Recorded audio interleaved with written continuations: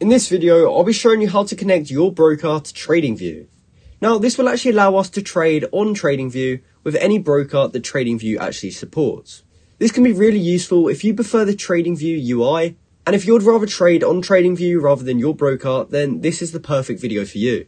In order to get started, you must first head over to the Tradingview website, and you just need to click on any chart. So as you can see, this is the S&P 500 right here. And I can just go over and click this full screen button to open up the super chart. So this is now loaded and we can now see the S&P 500 in our super chart. And we're now ready to connect our broker. So in order to do that, we can go down to the bottom and we want to look for this option which says trading panel. Now if you can't see it and it looks something like this, you just want to click on it to open it up. And from there, we can drag this up a bit so that we can see all of the brokers that they offer. Now if we scroll down a little bit, we can see just a few of the brokers that they support.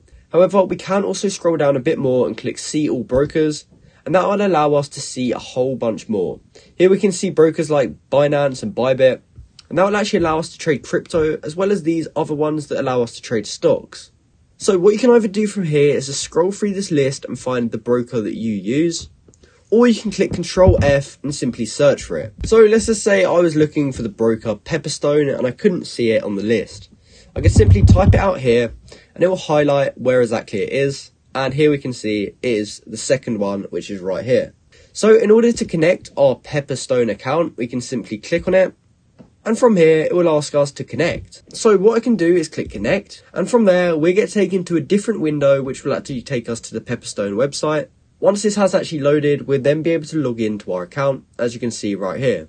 So we can simply enter in our email and password. And I'm just going to do that now quickly. Now from there, we'll actually take us to a page that looks something like this, and it will say connect your broker to Tradingview. From there, it will say if you accept, you understand and agree to all of this below. So you want to make sure you read and accept that, and from there, you can click approve access. And once you've done that, you will now be logged in with your broker account. So I've just logged into a demo account here, and we can actually see all this important info on the right hand side, including our account balance.